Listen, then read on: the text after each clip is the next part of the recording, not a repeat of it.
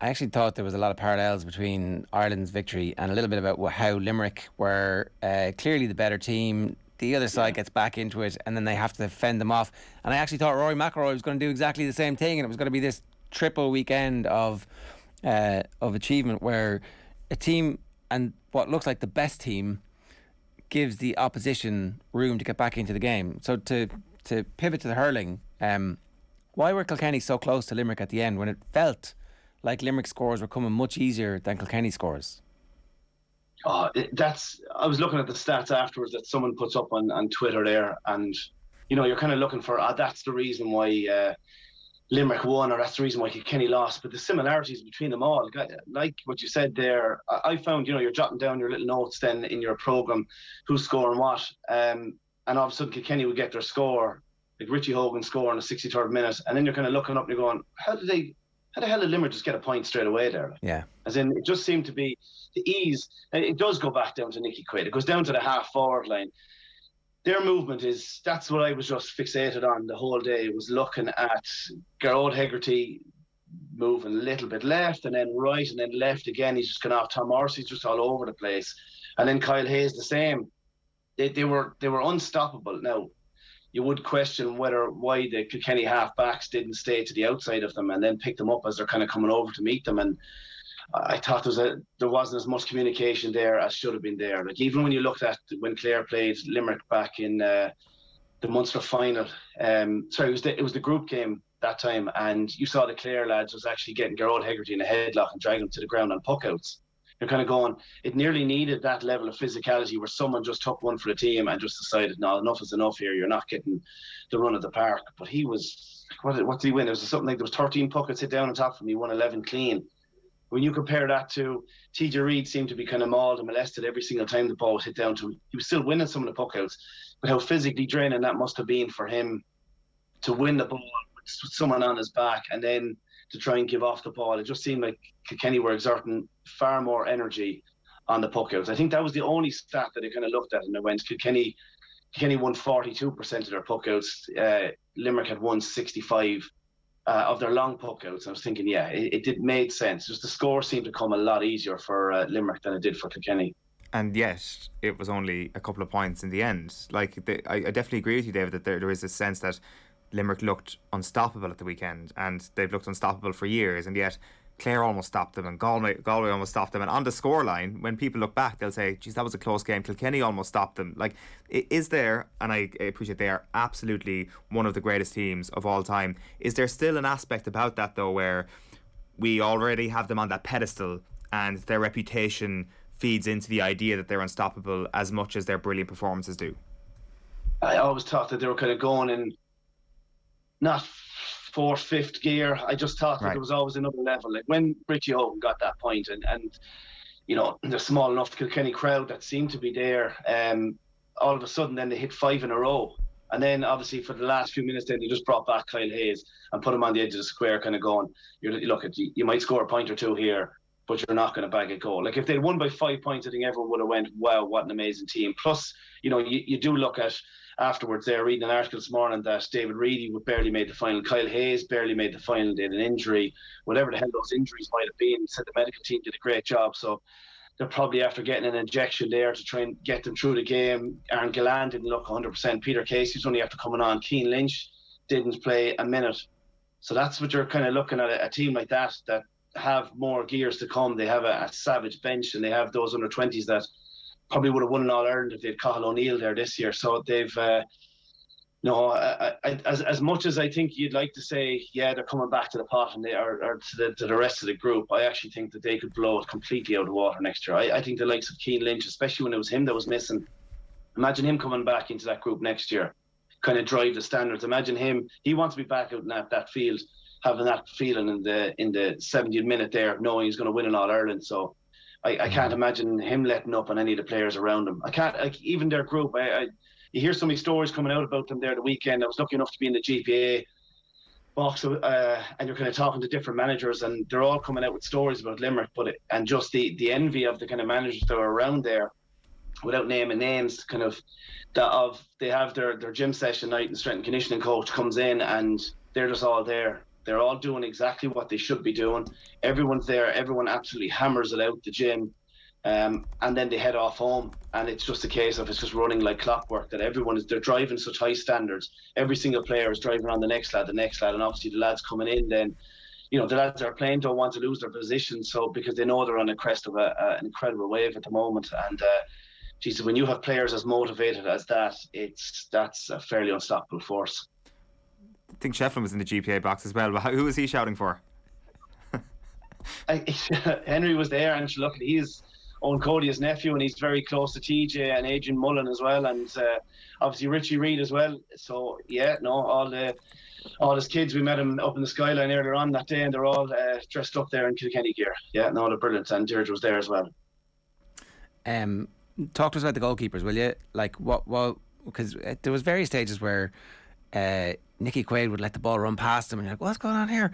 And then it just looked a little bit kind of antsy in possession, but it never resulted in a mistake after that. It was just that like little extra second, or maybe he was totally at ease in his environment. It was like he was poking around in the back garden with the kids, and the ball goes past. He's kind of letting it in, like pretending that he's letting it in, and then all of a sudden he picks it up and pings it past 70 yards. So, what was their respective performances like to your mind? Nicky Quaid, I would say, is on a par at the moment with Stephen Cluxton in his ability as a goalkeeper. Saw him in 2018. I was blown away by him. He has changed my whole thought process of where goalkeeping and puck out should be. In that he's waiting. He's ready with the ball is literally up in his hand, and he's the hurl just ready, primed. Like, it's not this usual, back in, Jesus, even in my day, you took the few steps and you absolutely lumped it. He is just constantly looking and waiting like a Terminator there, just trying to see, right, where is the space opening up? But the players are making space, and then he hits the pocket. A lot of keepers, obviously, all over the country, the keeper hits the ball and the players move to where the ball is landed. But the players are making the movement. They decide where the pockets are going with the space that they're creating, and then he's able to pick it out. But he's able to control the tempo of the game. He's not getting frustrated. You never see him throwing up the arms going, like, again, you would see in club games going, well, someone flip and move, like, he's just waiting. And again, you have Herity and Morrissey, and they're moving over and back, and it's Jesus, even on the, I said after the game on Sunday that a scoreable free. Everything nowadays is that everyone has their little gimmicks in their power plays and so on. And there might be a scoreable free there, and TJ took a free. So I'm kind of obsessed then looking at the Limerick forwards going, right, how are they going to set up on a scoreable free? Because it's an easy enough thing for a forward line to try and know what's coming up, and then they have they're probably about 30 seconds to try and organise. And then the first one, O'Donoghue and Donovan pushed up right up into the half forward and created that bit of space. Now they ended up losing that one. But then the next one, then after TJ's free, they went spinal. And then the next one, then they went zonal. They loaded one side. And then the next one was back to a spine again. You're constantly looking around going, who the hell is organising this? There's no one pointing. There's normally one person. Maybe your centre forward is dragging everyone over because people aren't awake to it. But they're just running like clockwork. They just move in such unity that they all know what they're doing. And they're all able to create this space. And again, I don't know, maybe if Paddy Deegan and Mikey Carey had stood to the outside of the two half forwards, maybe then Nicky Quaid has obviously the intelligence then, right, I'm going straight down the middle where there's three lads versus Richie Reid.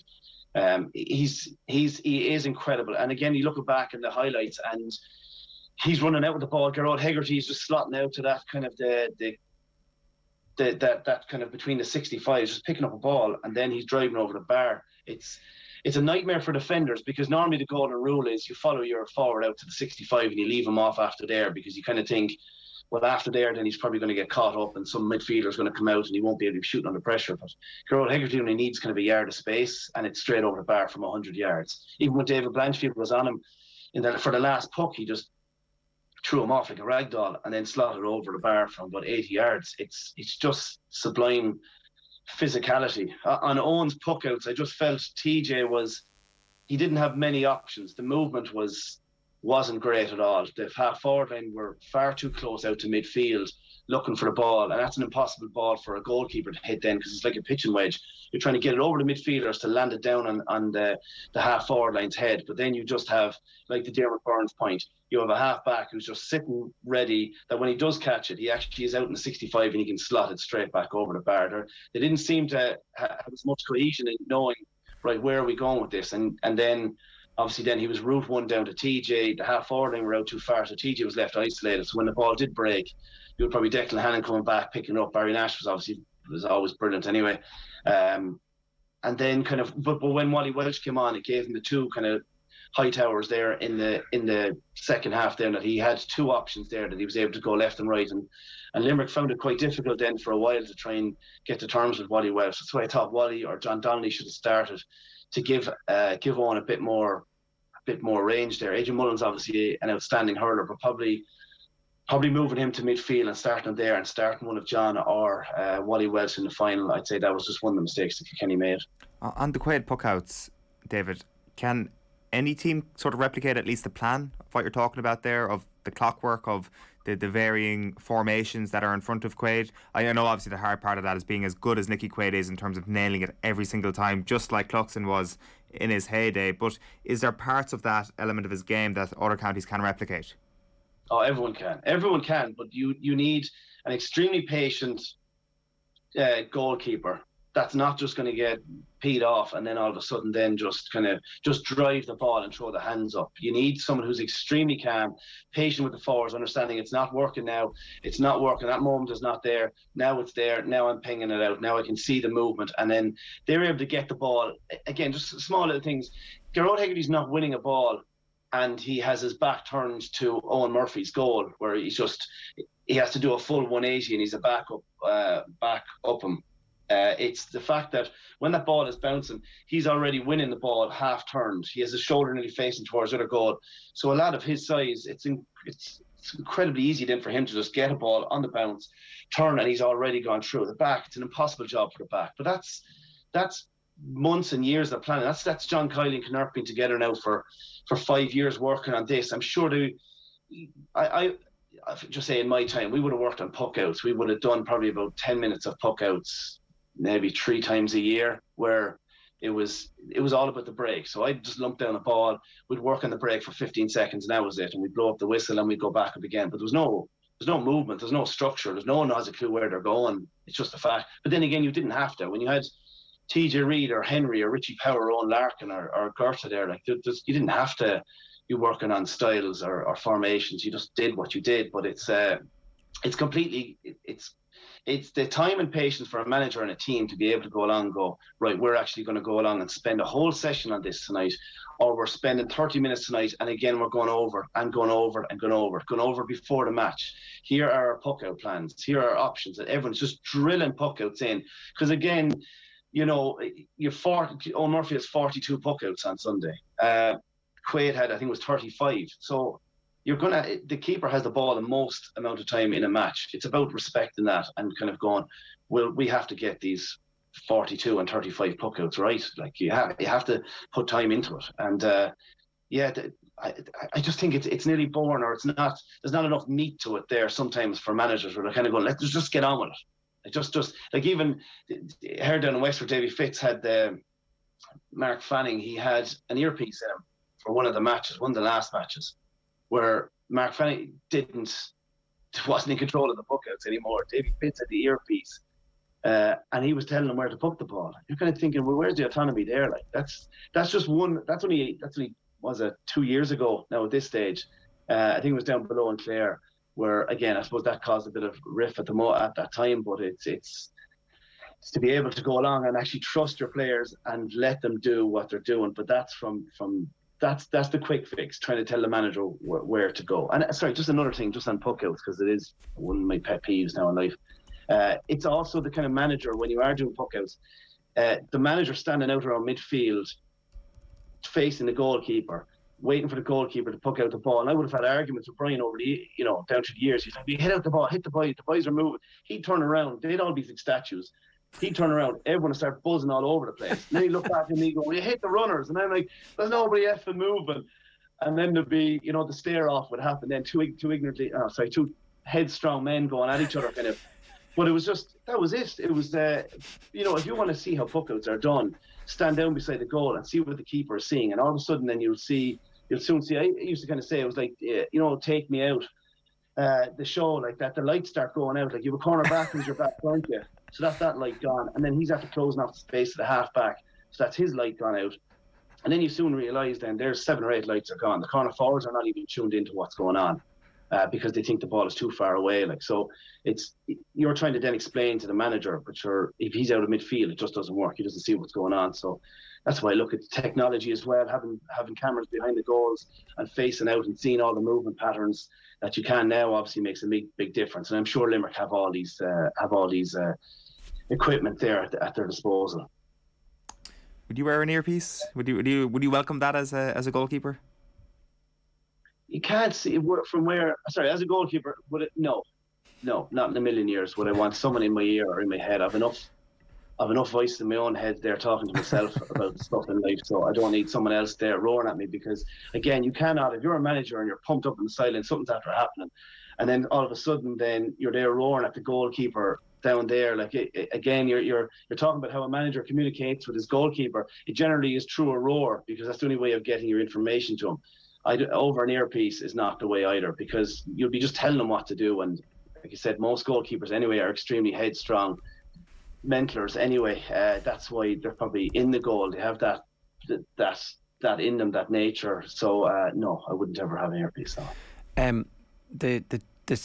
The stylistic change of play that we saw from Kilkenny this year was relatively significant, it seems. So is this team on an evolutionary journey now, and should we expect them to address the puck out issue, given that they do seem to have addressed the style where they're at least thinking about being different from the original team that you were part of? It looked like they were trying some short puck outs that, to some degree of success, some issues where they were playing into difficulties, particularly in that first half.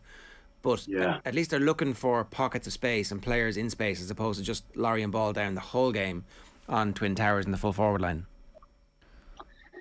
Yeah, just on the short puck as well. Kilkenny went short 10 times and they never looked comfortable with the 10 times. And it was just, that's one thing. I think Owen's the best goalie of all time and always will be. That's just my own view on it. His puck outs though were just that foot, a yard maybe above the head of Mikey Butler or Tommy Wells. They were at knee height.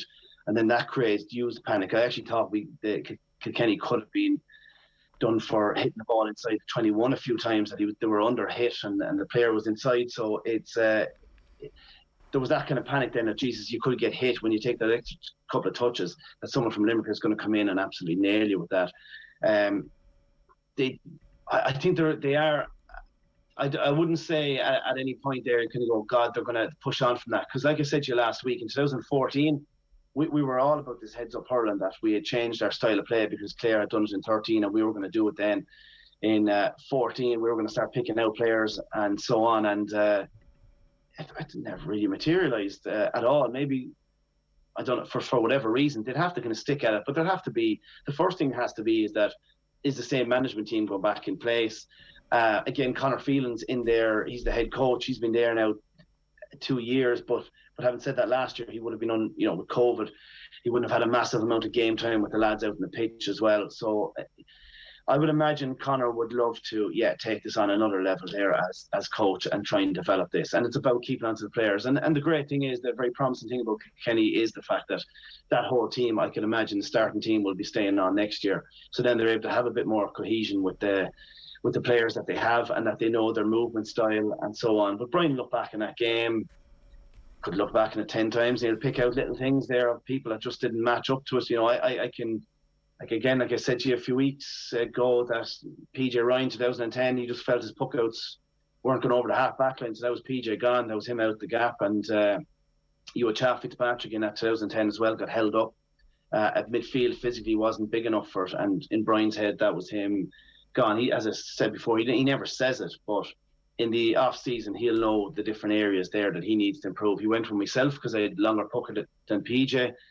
Michael Fenney was a physically bigger and stronger man than the likes of Chaz, so that was kind of Chaz, the writing was on the wall there for himself as well. And yeah, he'll find different areas there that he probably feels. If he stays on, again, you don't know. I think his stock is pretty high at the moment from a lot of quarters. The fact that he got them back to a final, that it was such a competitive final, that I suppose it's Limerick that won, that are regarded as one of the great teams now, that maybe it might be a time that he might feel that he's moving on. And I don't know. It's hard to know. I'd say it's going to be an interesting, I'd say, battle in his head more than any other year. I'd say, just whether he does stay or whether he heads on.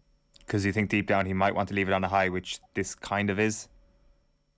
It is. I know, like it is. I kind of, you see articles everywhere that kind of they died with their boots on, and you're kind of, okay, yeah, that no, and they fought to the bitter end. You're kind of going, that's still not where we're at. Like, as in, there's still moments there where you're kind of leaving Gerard Hegarty have the freedom of the whole park. Like, there's still areas there where you're kind of thinking, how is this allowed to happen? Like, where was the control of that half back line? Where were the switches when they were scoring 113 from play? Like, what was happening there? Like, and it obviously made the move at half time, bringing on Wally, but it just still showed that they were a small bit slow in their changes, in the kind of movements, even in how they set up on the day.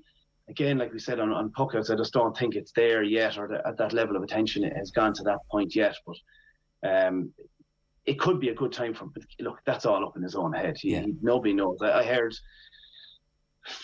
quite recently from a reliable source, he had mentioned to someone that he was going at the end of 2021 and stayed on in 2022. So that, he could decide, he could look at it and kind of go, well, TJ is still there. The whole team is still there. There still is a chance there to get back to that stage. I think, yes, dying with the boots on, it's grand and brilliant and all that kind of stuff. But Kenny it's not easy next year when you have Liam Cal coming in. Just say you've Water, the whole new management team. You've Pat Ryan down below at Cork. You've Henry in his second year. Even Dara Egan in his second year down below. A new manager in Dublin. Next year is going to be a fiery championship. But everyone is back up, gunning. And then you have the likes of Limerick there. I thought it was fairly ominous there when you hear John Kiley his interview and goes, we're going to enjoy the next few months and then be ready to go in January. Yeah. Go, Jesus, man, 20 minutes after All-Ireland. He was at it. He was, yeah. The split season probably helps the team going for consecutive years. Yeah, 100%. Split season is amazing. Just from a personal point of view, it's amazing to be finished up and then know I can sit back, review kind of management teams, looking at players, club championship, just to be able to have that break, complete break, spend some time with the family. I think for an intercounty manager, it's an extremely attractive job at the moment, just from the amount of that you're able to give absolutely your whole life to it for 8 months and then be able to enjoy some life, and then obviously you're still doing your job, and the off season is still fairly chaotic, but it's at a more controlled pace. It's lovely.